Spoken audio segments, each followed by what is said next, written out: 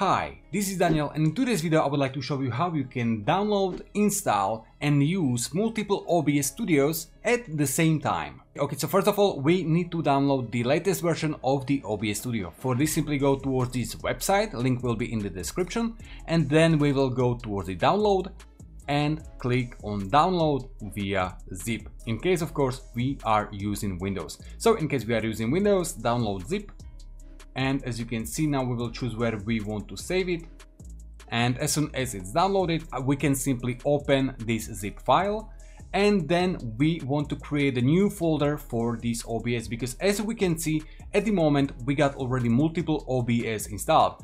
We got two on our desktop and one which I have simply pinned on my bar, which I am using at the moment to record this video. So we got already two OBS, we are going to create the third one. So for this, as I said already, we are going to extract this downloaded bin data to new OBS studio folder. So firstly we are going to choose where we want to have our OBS to be installed. In my case it's going to be in this PC and in the D, and then I'm going to create new folder. So folder OBS, let's say webcam. Now I can simply open this folder and drag and drop there all of those folders from the downloaded zip file.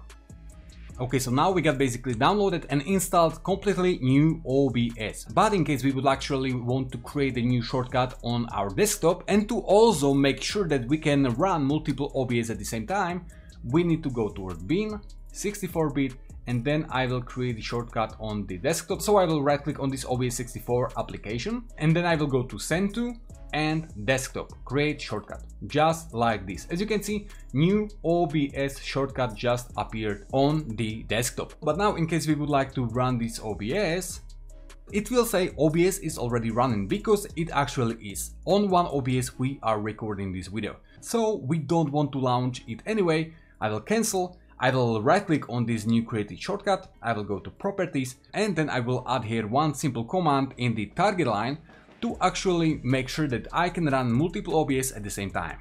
So behind this target, what is basically the location of where our new OBS is installed, I will click one space and dash dash or minus minus, and then I will simply write portable, just like this.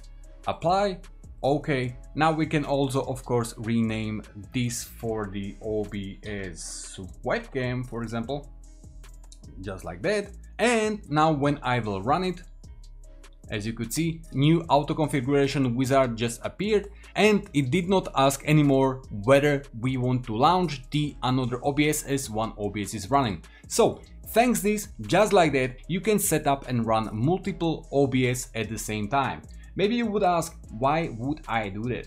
Maybe you want to use one OBS for streaming only, one for streaming for YouTube, for example, because there is different bitrate that you can use for your streams.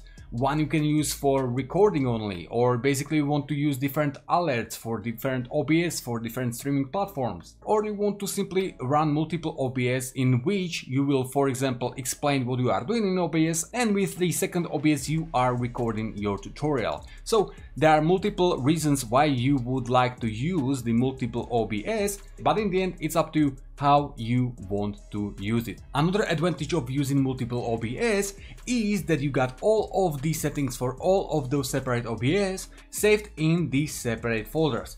Thanks God, in case you will change any of those settings, any of the hotkeys, anything regarding bitrate or scene, it will be changed for one OBS only and not for all at the same time.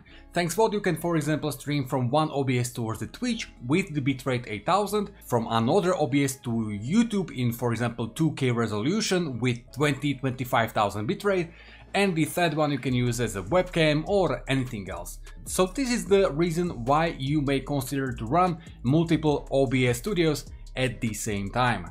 But of course watch out, because as you will run more OBS, it will of course use the more power from your computer. So watch out to not use all of your PC power for your OBS, and then you will get not more power for running your games or anything else in the background. So now, as you can see, we are running two separate OBS and it's working just fine.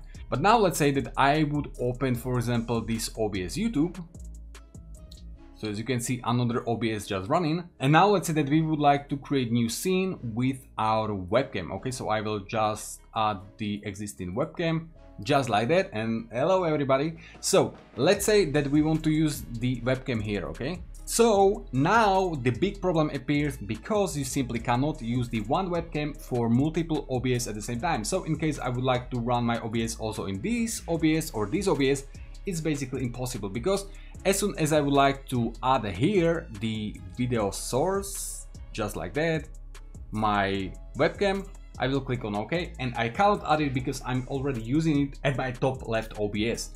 So for this, you can use the one thing, okay? So I will basically now deactivate my webcam, just like that. And I'm going to use the webcam in this, because basically I called this OBS the webcam. So I will run this webcam, I will go to properties, activate, and now as you can see we got already webcam in this OBS, but of course it's easy to use because the left one is closed. So now, as I said, I will open this OBS YouTube, and once again I cannot use the webcam. As you can see, it's doing nothing. So how we can solve that? Easily. Instead of just running multiple OBS and that you will use webcam only for like one source, you can open the OBS, for example webcam as I just created, and then I will simply start virtual camera. Thanks this, what happened is that I'm basically streaming this webcam into my system, into my OBS, and now I can go towards the, for example, OBS YouTube. I will go to webcam, properties, and I can change the device from my webcam that I cannot use because already another OBS is using it. I can change it to OBS virtual camera, activate, and voila. Of course, in case I would simply stretch this and fit it to the screen, it would not have this black bar, just like that.